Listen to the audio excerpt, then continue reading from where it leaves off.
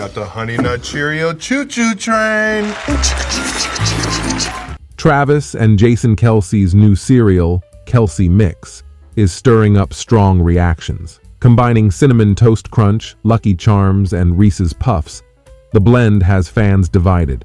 "That mix looks gross," one fan tweeted, while another questioned, "My top 3 cereals mixed? Not sure how I feel."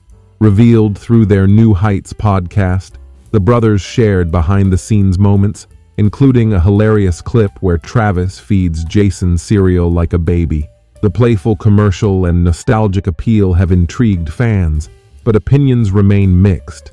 The duo's off-field charisma continues to shine as they balance humor and business, making their latest venture a notable talking point. Fans are eagerly following their journey and the creative twists they bring to the cereal aisle. The brothers' innovative blend and comedic approach highlight their unique bond, keeping their audience engaged and entertained.